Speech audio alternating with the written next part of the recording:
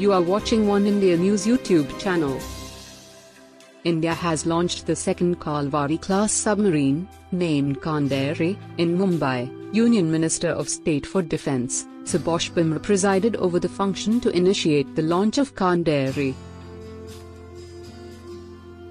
India joined the exclusive group of submarine constructing nations on February 7, 1992, with the commissioning of the first Indian-built submarine, INS Shauki. The submarine will undergo rigorous trials till December, both in harbour and at sea, on surface and underwater. The 6 Scorpene-Class submarines that are being built in Mumbai are part of the extensive plans to modernize the Indian Navy.